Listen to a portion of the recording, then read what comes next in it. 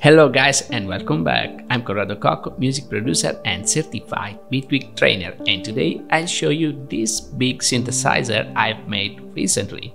Yeah, let's get started. Come on. Okay, here we have this big synthesizer, this Polyrhythm synthesizer. Yeah, let's dive. We have this control, this macro control, but yeah, let's see inside how it works, everything here. So first things first, we have two different sequencer, first sequencer, second sequencer. About this sequencer, yeah, the first one controls VCO1 and the second one controls VCO2. Both of them have two sub-sequencers, have called Polyrhythm 1 and 2, and yeah, basically you can make two polyrhythm lines for each sequencer.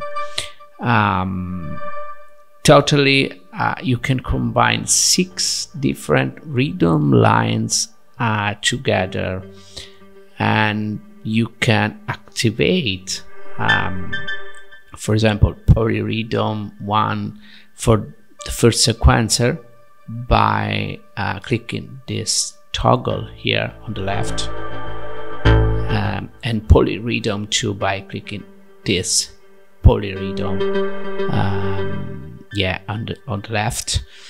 Yeah, but now we can change in 16th note, and yeah, I'll show you the difference, because now I'm activating poly 1 and 2, and those are affecting the first sequencer, and you can hear the difference.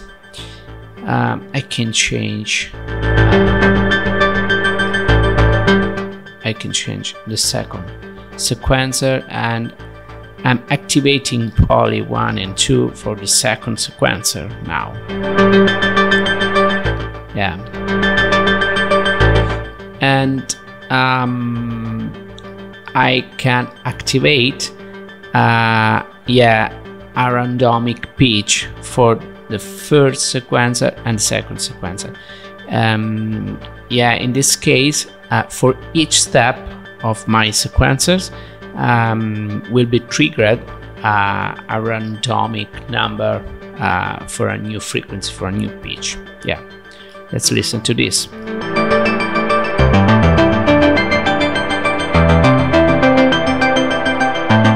Yeah, now I'm combining a randomic pitch with this line, and yeah, you can change and you can hear a little bit the difference. For example, you can put down, but if I want, yeah, some notes above, higher, yeah, and so on. This is velocity, steps, and yeah, I can choose yeah, in the VCF section, if I want make a filter to able to get the velocity steps.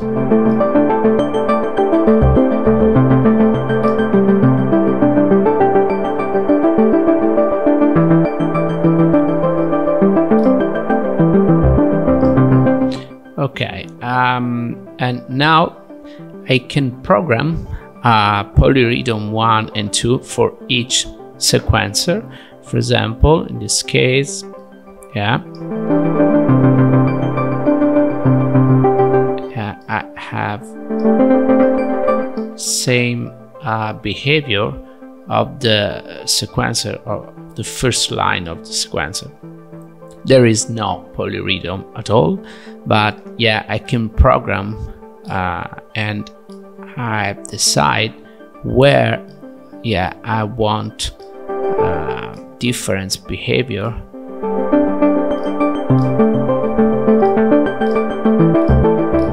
Different speed of reading.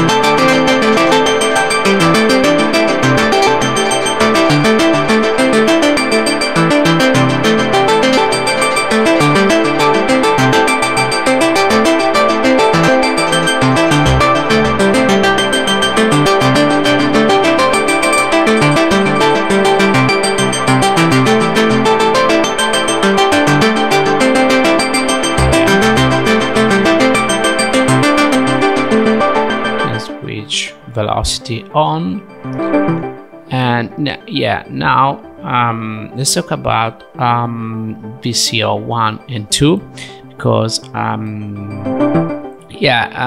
VCO in this case is composed of an oscillator where you can switch between square and saw wave, and of course you can decide to have tuned or untuned pitch, because the number,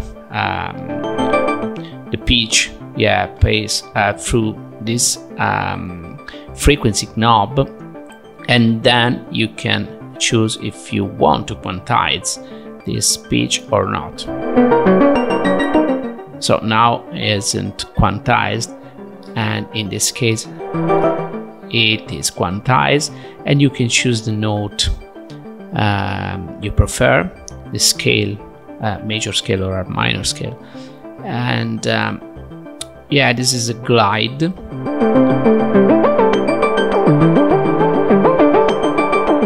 And below we have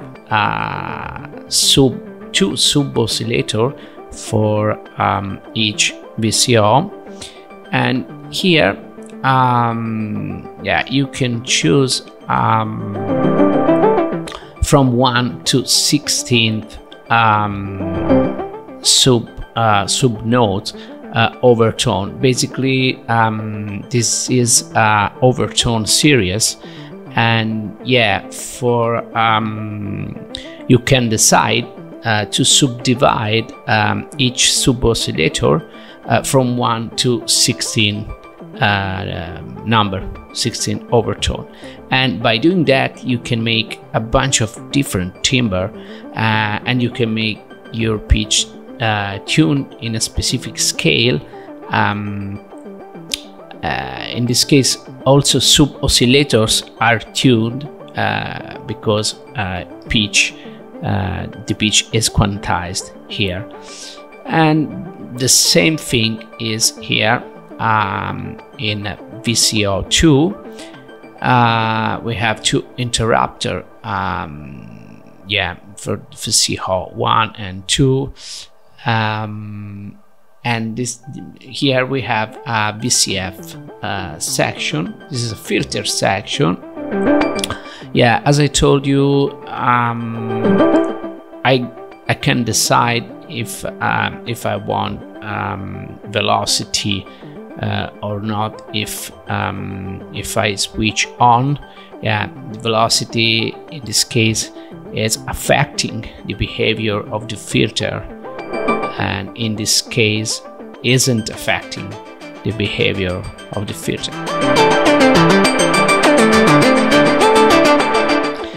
I can choose between two different envelope, AD and plaque, and here I have VCA section. I can choose two different envelopes, like VCF section, and I can decide when I want to trigger my envelope, and particularly in this case, when this button is activated, yeah, I will trigger my envelope only when one of two my sequencer restart from the beginning. Yeah, when this button is deactivated, instead I'll trigger the envelope for each step of my sequencer, basically for the sum of the steps from sequencer 1 and 2. And yeah, after that we have a delay section. This is a delay, an insert delay section, and yeah, we have two different delay from left and right channel, and distortion section. Yeah, I've made 4 different pathway, distortion pathway, and you can choose different distortion with this encoder.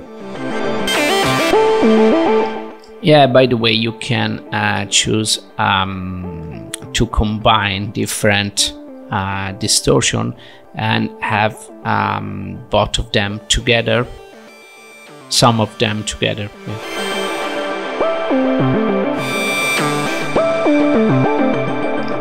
Yeah, that's it about this this big synthesizer, Polyrhythm synthesizer.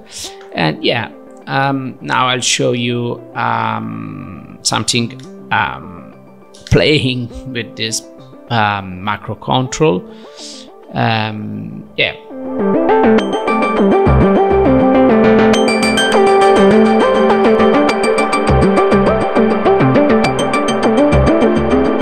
This is a sub frequency, yeah.